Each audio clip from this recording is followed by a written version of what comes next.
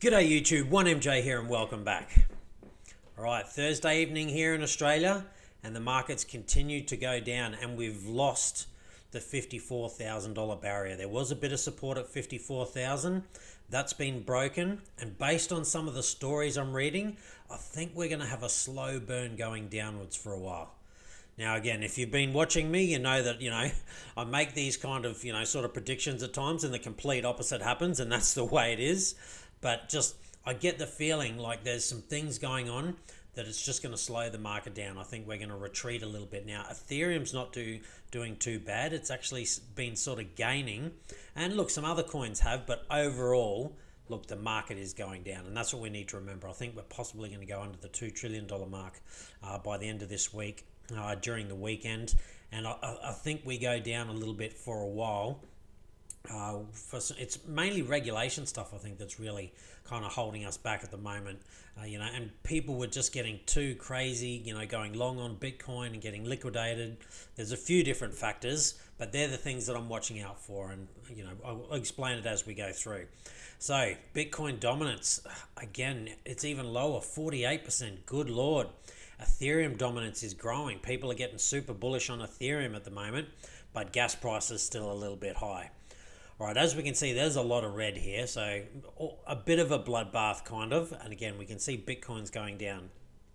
But in the last hour, not much has really gone up, but in 24 hours, Ethereum's done all right, up 5.6%, and it is gaining against Bitcoin at the moment. Now, let's have a look. What's done really well, though? Has anything really pumped? Yep. Pirate Chain, never even heard of it. Sounds ridiculous already. And this is just the crazy, silly stuff that's going to go on. Maker, I mean, at least that's a good project. Same with Uniswap. I think people are getting a little bit excited about version 3. We spoke to that. Solana, Polygon, I mean, last 24 hours done well. Compound, Digibyte. So we've had some things that have done pretty good, and even some others that are still just kind of doing all right. Aave up 3%. So any gain is a good gain, but obviously any loss is a bad loss. And that's what we need to have a look at now, because we saw it was pretty red before. What's not done so well in the last 24 hours at least. All right, Dogecoin again continues to drop. It was always going to happen. I'm sure it will, level out at some stage. VeChain, again, it just really, really pumped, and it's just simply people taking profits, and fair enough. Nothing wrong with that. Look, only one really kind of, 20% is not really bad. Again, unless you bought the top, then it is. But 20% loss from, basically 120% gains, not so bad over 7 days. And same with VeChain. It's still up 23% from where it started 7 days ago. And then we're just getting into low kind of, still double digits. I mean, Engine's really getting hammered at the moment. But again, it had such a good pump. They don't last forever. There has to be a point where there's just not enough people buying anymore.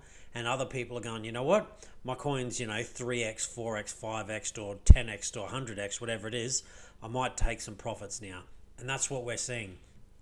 It's also been a panic in the market. New buyers are just freaking out, and so they're selling at a loss. That's stock standard. That's what happens. Like, I haven't panicked and sold anything. I've panicked. Well, not panicked at all. I was going to say I panicked bought. I didn't even panic buy, but I just bought, and I'm going to continue to buy. I've already said this before. This dip, it's just that. It's not the end of the cycle. We didn't see that crazy parabolic blow off top. It's just a healthy retracement, and that's what it is. It literally is healthy. It's going to shake out the silly money who are here just to make a quick buck, and it's going to find out who's legit about these projects. And all the people who are trying to go long are going to keep getting wrecked, and then everyone's going to try and go short. There's just going to be everyone trying to short the market, and that is when you're going to see a big mad pump. When everyone's finally, shorting the market and giving up and not really investing, that's when you can see things will go off. All right, let's have a look at the chart. So as we can see, 50-day moving average, we lost it. And I talked about that the other day, and we've lost the $54,000 mark. It was here. We literally closed under it the other day. Now it's sitting around 53,000. I really do think this is the mark we've got to look out for now, around the $50,000 mark. But I do think it's entirely possible that, like I said, we just get a slow burn and we come down and we probably even break this 100-day moving average. This could literally go on until, like the end of May or something. Now, I'm not saying that's what's going to happen, and I don't offer financial advice, as I tell you all the time. I'm just saying what I see. We had such a crazy run. I mean, you look from here, the 12th of December. I mean, what kind of gains are we talking in just, 4 months? So let's go from here to here. In 4 months, we had 260% gains. So everyone basically who was in back here has doubled, nearly tripled their money. Of course there's going to be some kind of retracement, I guess payback. Yeah, that's what it is. People are paying themselves back, for the original money that they put in. So I wouldn't be surprised if we got down to about 50% of all of that. Now, I'm not saying we're going to get there. I'm just saying I wouldn't be surprised. I think there's going to be a lot of buying pressure from some bigger companies. Newer ones who got in the space are probably going to panic and sell. The ones who've been around for a little bit longer, MicroStrategy and Tesla and things like that, they're going to be buying more. They absolutely will be, but they won't be just kind of, throwing everything at it. They'll just continue to buy the dip, knowing that at some stage this will turn. It's just how long that it's going to take. That's what we're unsure of. So for me, 50% retracement of that 262% gain, that has us sitting at around about 41,000. I'd really be looking for somewhere around about there. Now again, I think this is probably a little bit too low, but 50-day moving average is done. Let's have a look for the 100. Can it bounce off here and hold? It could bounce and still roll over. And again, I really think once we get down into kind of the mid $40,000 range, I think there's going to be heavy accumulation there, and particularly if we get anywhere near the 200-day moving average, I think there will be super heavy buying. I don't think it can get down there, but hey, we'll wait and see. All right, that's my chart analysis. So again, for me, I'm just buying. I'm not panicking. I'm not getting out. Now, here's some of the things that we need to look at. So this is part of the reason. So we're fighting a bit of a battle. Now, Venmo has just started selling crypto to, 70 million users around the world. So that's good news. But there's other companies that are still actively fighting against it.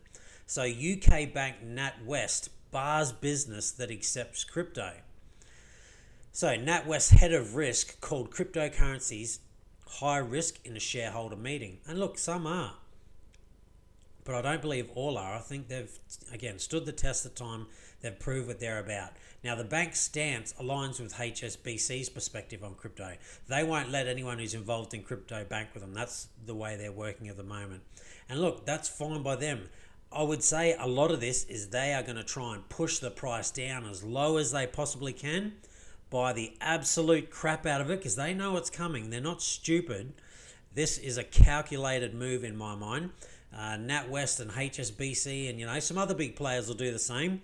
They're going to try and push it down as low as they can, and they're going to accumulate all the way down until they build a position that they're happy with, and then they're going to say, in hindsight, we've decided that crypto is good and blah blah, and then the price will skyrocket after that, and they'll make a mozza. That's what I think is going on. So UK commercial and retail bank NatWest will not accept corporate customers who deal in cryptocurrencies. So it's not the everyday mum and pop. They don't care too much about that. But the big businesses, like any kind of crypto, exchanges or, MicroStrategy or Tesla, they wouldn't be able to bank with NatWest.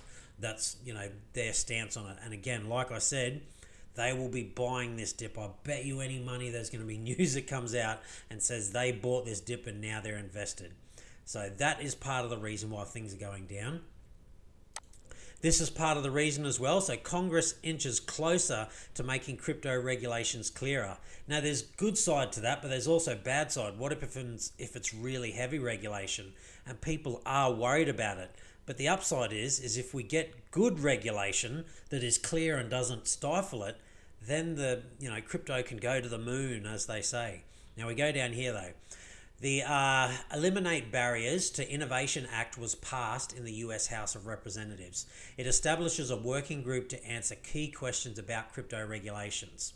Now, it would direct the Commodity Futures Trading Commission, so the CFTC, and the Securities and Exchange Commission to jointly establish a digital asset working group. I think this is needed. Now, the working group will be given 1 year to analyse the country's current laws and regulations pertaining to digital assets.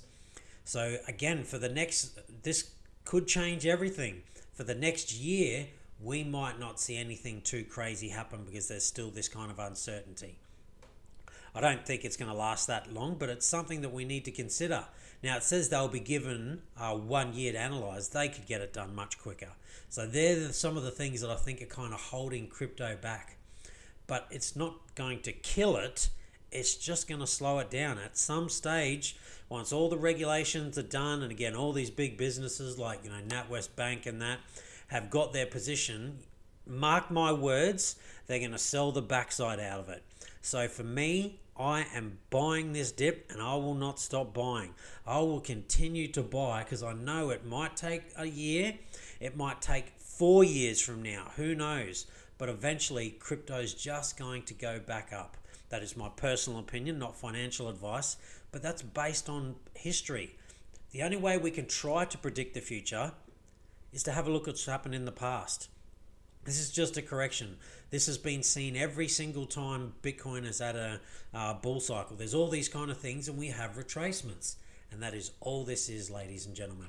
All right, gaming soft giant. So Ubisoft, they've got into Tezos. So French game publisher Ubisoft has partnered with Tezos, becoming an official corporate validator node on its blockchain. Ubisoft is now one of the largest video game publishers to work with DeFi protocols and using blockchain technology. I really haven't heard too much about Tezos for a really, really long time. So this is good news for Tezos. I mean, where are they these days? I'm not even sure where they are. They were quite high. They were right up there for a while. So Tezos, where are they these days? Good Lord. FX taken 40. I think they were in the top 10 for a while, nearly the top 5 at one stage. So they've really come right down. Now, when people start to really lose faith in things, is usually the best buying opportunity, because if it does come back, it's probably going to come back really hard. Now, I don't own any Tezos. I'm not telling you to buy any Tezos, but maybe that is the sign of it's a good buy. Now, I think Synthetics Network is another one. I mean, that was way up there. Where are we now? There we go, 57. Again, I'm not saying Synthetics Network can't go lower. It can, but I'm back to buying the crap out of it because it's having a good, healthy retracement. I still think it's a great project. And I think this was 15, 12 or something for a while. So it's a bit out of favor at the moment with the high gas fees and just things going down. But this is still my pick, and I'm going to buy the backside out of it now that it's so low, and the lower it goes. Because it's not going lower because of bad news. It's not going lower because of bad code. It's just simply going lower because it's lost a bit of hype at the moment. Once everything starts to pick up and that next DeFi cycle comes, I believe this will pump. So that's one of the things I'm looking to buy. Stacks as well, not bad, and it's had a bit of a retracement. So again, I talk about these things all the time, and I'll continue to talk about them. Polygon is, it's started to drop lower again. That was up above 50 something, and so again, there's lots of projects at the moment. They just don't have all the hype. A lot of these are getting more hype, and that's what all this is. Hype cycles. Aave, I think it was number 10, and now it's down at 33. They are all going to flip eventually, and it'll go back. BitTorrent, I don't know what that really does, if it does too much at all. Bitcoin SV, nowhere near as good as Aave, nowhere near as good as Synthetics in my mind. There's so many good projects. And, Neo, we've hardly heard anything about it, and all of a sudden it has this pump, and it jumps back up. And that's a bit of a zombie chain. I'm not saying nothing's being done on it, but not a whole lot. I mean, Filecoin, again, that was kind of nowhere and pumped up fairly high. And it is still up number-wise, but we can see a good retracement. So, again, something I'll be looking at. So, there's definitely, it looks scary at the moment, and it is scary for people who just aren't used to it. But, try not to panic too much. This is simply just a correction. All right, Ripple co-founder, and I kind of agree with this. Bitcoin needs to move away from proof of work concept mechanism to remain the world's dominant currency. I agree. The amount of power that it chews up, I think proof of work, it's going to be unsustainable. I think Bitcoin will have to go to some other mechanism. I don't know what it would be, proof of stake maybe or something else. But I think proof of work is just going to cost too much, and it will be its downfall. And that doesn't mean Bitcoin will die and be worth nothing, but it will become very similar to gold eventually. It'll be a store of value, but not the best thing out there anymore. There'll be something else, and that's like gold. There's something else other than gold, and that's Bitcoin. And then there's Ethereum, and there's all these other things coming. I think the proof of work. It was good to get it started, and I think they do need to move away from that and likely go into a proof of stake or just something else that doesn't chew up so much power. The world's trying to get green, and the amount of power they use, and even though they're using green energy, that's great. It just, as Bitcoin gets older, it uses more and more power. I'm not sure we have enough green power to continue, through to 21,040 when Bitcoin's finally done. I think, it'll have to move on from that. All right, big news for Australia. So despite scams, Australian securities regulators keen to support crypto industry. I love this. There's scams in everything. We don't go banning cash because there's scams in cash, and we don't need to do that with cryptocurrencies. We just got to get out the regulation sorted and get rid of the bad players. So the Australian Securities and Investments Commission wants to support the local cryptocurrency industry, despite receiving large numbers of reports about crypto scams. And there are lots of scams, unfortunately. But then, crypto's not bad. It's the scams within crypto that are bad. Crypto itself, it's the future. It's, my opinion. If you don't, like I said, it's the future. But that's not financial advice. That's just my personal opinion from time here. All right. So, Elon Musk, Tesla, big buyers of Bitcoin. Well, someone's come and said, let's see how legit you are, but we need to be careful. So, on the April the 20th, a video streaming from YouTube channel called firstmill.com has the Bitcoin Cash community talking. Now, the host of the channel, sitting in a Tesla dealership parking lot, explains in his recent video that if Elon Musk gets Tesla to accept Bitcoin Cash directly for cars, he plans to commit to purchasing 111 Tesla Model 3s. I don't think Elon is too interested in Bitcoin Cash, in all fairness. I'm not saying he won't do it, and I could be wrong, but I think he's fairly Bitcoin focused and Ethereum focused, and Bitcoin Cash is a fork of Bitcoin that, it's faster and cheaper transactions, but again, it's just not the real thing. It's not as secure, and it's gone in a different route than the actual Bitcoin core. So I don't know if he's going to take this up, but very interesting that they would try and put that out there. All right, look, that's it for me. Again, mainly it's about the markets. There's a couple of good news stories there, but again, it's things like this that are reason that it's going down. There's companies actively trying to fight it, but I just guarantee you they're going to be buying this dip, and they're going to try and push it down as low as they can to get as much as they can, because they know they can't beat it. It's not going to die. This is all FUD. They say regulation is going to come and ruin it. And then we got this stuff over here, and this isn't saying it's ruining it, but people can take that in two ways. They're like, oh, they're coming in to regulate it. They'll probably really heavily regulate it and rah, rah, rah. Look, I think there's going to be a happy balance in between. It will be heavier regulated than what most people, long-term crypto people, would probably like, but the newer people into the space will probably be happy because they'll be protected and all the rest of it. I do think there's going to be a happy medium, and I really do think crypto is the future, so I'm not panicking, I'm not worried, I'm buying the dip. All the projects that I really like, and ones that I just thought I'd, sort of completely and utterly missed, I'll be buying those as well. That's me. I don't know how else to put it. You need to make your own mind up. As I say, don't simply, follow me because I say that's what I'm doing or what I think's a good idea. It's always about you. You need to do your own research, and, gather your thought process from a number of different places. There are good YouTubers out there. I'm not going to name anyone specifically other than myself, and we give you, what I think is pretty good advice. But not everyone on YouTube gives you good advice. Twitter's got some really good stuff, but it's got some really bad stuff. Some of these, places, where you can read stories like, Crypto Potato, Cointelegraph and Decrypt and, Bitcoin.com and all of that. Again, they got good and bad articles. So you need to take that holistic approach from all of that. All right, that's it from me. Stay safe. Be kind to one another. Congratulations to you if you're on that gain train. That's pretty impressive.